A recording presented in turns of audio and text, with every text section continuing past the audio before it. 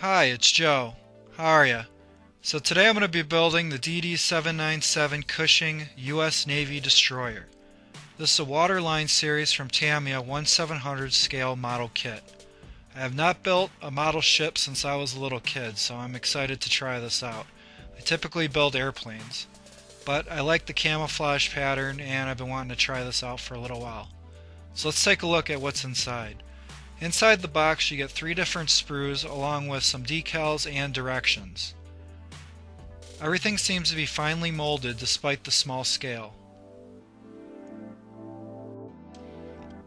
It looks like you have 2 different choices with your decals. There's going to be several shades of gray that you're going to need to paint this also. More on that later. As I look at the directions, there aren't very many steps. However, each step is pretty intensive and has a lot of different things to do. It will be important to keep track of where you're at and what you've already completed. You might even try crossing stuff out. So let's get started by cutting off the necessary pieces, cleaning them up, and starting the assembly.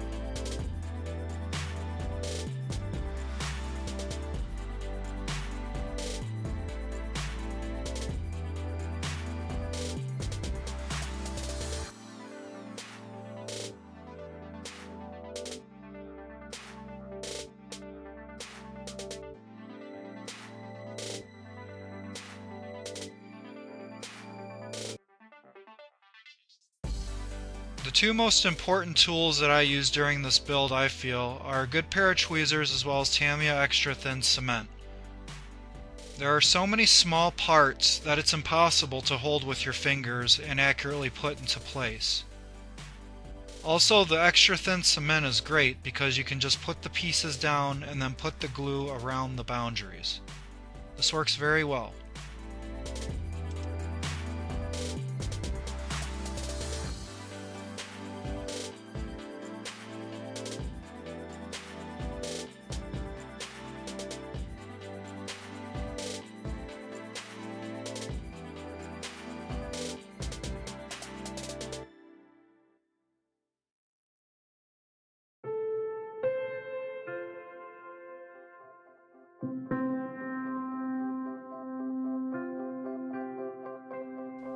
This kit also requires that you drill holes in certain places, so make sure you have some decent drill bits to do this with.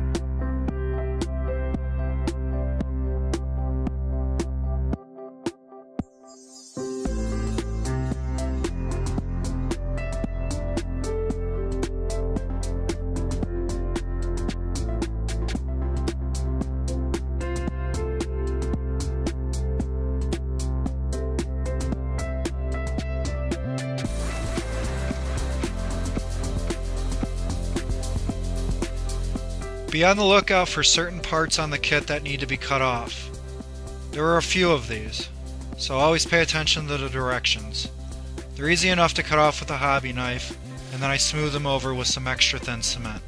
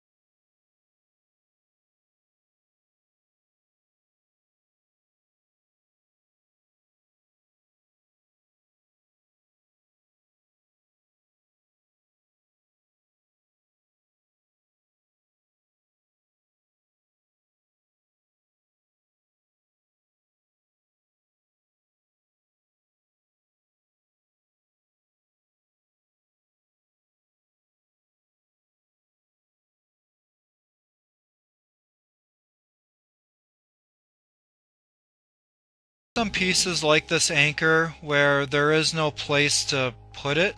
You just have to look at the directions and put it where it belongs. So there are a few pieces that are like this you should be aware of, but as long as you're looking and taking your time, it shouldn't be too much of an issue.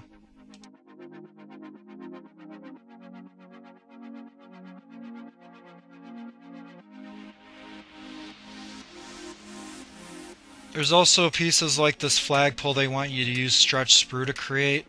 I just cut off a piece of sprue and it seemed to work fine.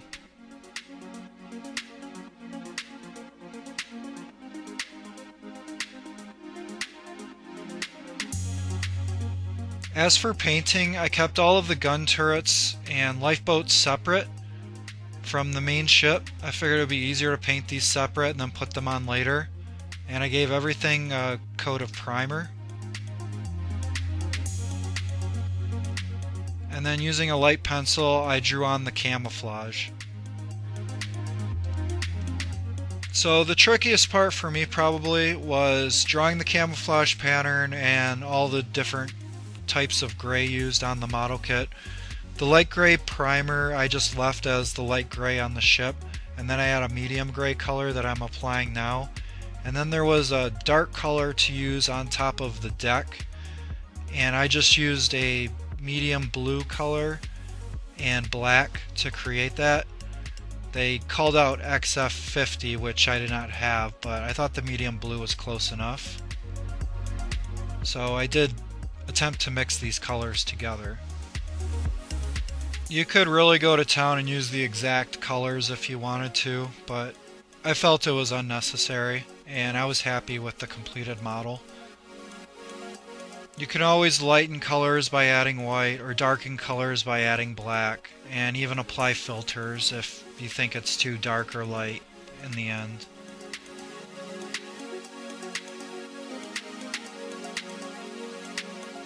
And this is basically how I mix my colors together. So in the TAMIYA instructions, if something calls for 2 parts of one color and 1 part for another color, I will do 1 part in this pipette and I will rinse it out so I can see the next part that I put in there, and then I'll switch over to the other color and do the exact same thing. And then let's say there's 3 parts total in that cup. After the colors are mixed, I'll put 3 parts of water in there to try and get a 50-50 mix. And that's pretty much ready to paint with a brush or put into an airbrush. So that's my method to how I do this.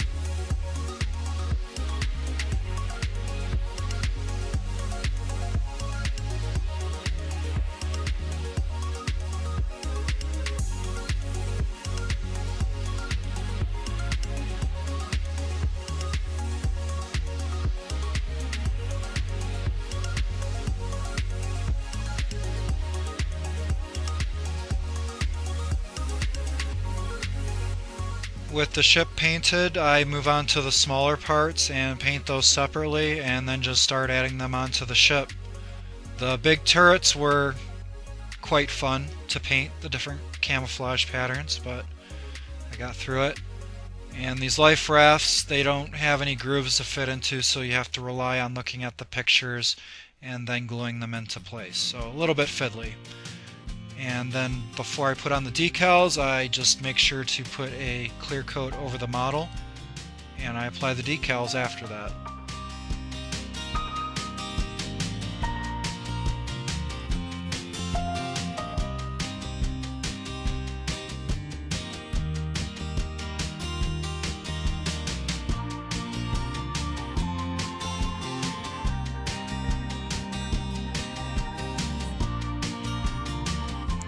And now I just put a wash over the model. This is the TAMIYA Accent Panel Line Wash, black color.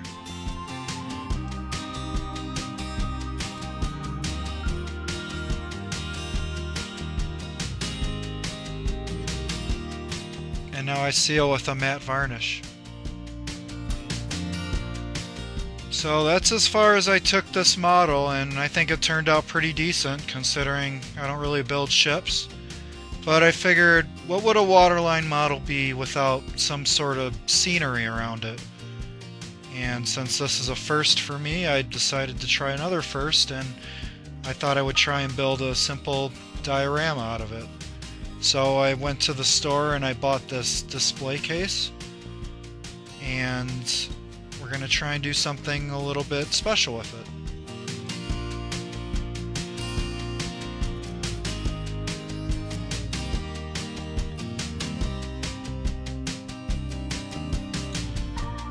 I was perplexed here, but they give you these two bumpers if you want to stand the case on its side, so that's why I'm kind of like, oh, cool.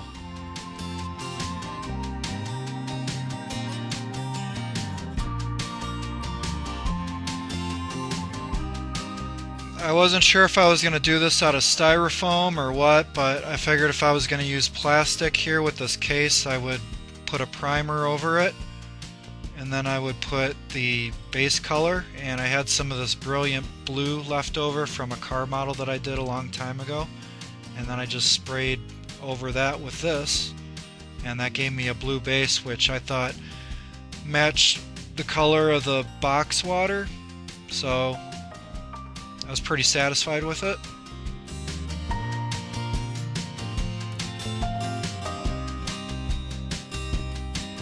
And then I bought this Quick Seal Ultra, and make sure you buy the clear stuff.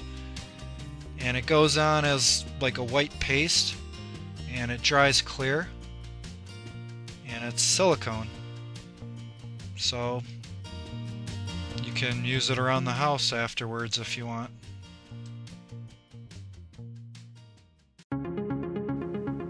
So in the beginning, for me, it's all about coverage, and I use a knife to just kind of spread it like butter on toast, and then once I'm happy with the coverage, I grab a plastic spoon and I use this up and down motion over the top.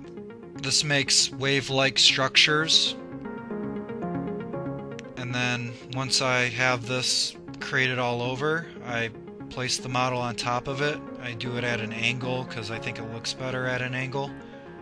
And then you can add more silicone if you'd like to represent the wake of the ship. I did look at a historical photograph of the Fletcher class destroyers and the type of wakes that they made, so I was trying to be as accurate as possible. And using a toothpick, I just kind of create the signature ripples of whatever, waves that the ship would create. And like I said, this will dry clear. If you have a lot of it concentrated in one area, it won't dry completely clear. You will get a little bit of cloudiness in those parts, but I think it works out pretty well for what I'm trying to do here, and you'll see how this turns out. And then once the silicone is dried, I take some white paint and I just dry brush over it, and this creates the white waters coming from the ship. And for some silicone and a $10 display case, I was pretty satisfied with what I had created here. It's not as in-depth as other people that I've seen, but I think this works out great for my collection. I would like to thank you for watching my video. I really appreciate it. I hope you got something out of this, and I hope this inspires you to make a model of your own. And I have a great spot for this right here. So, thanks, and until next time, I'll talk to you later.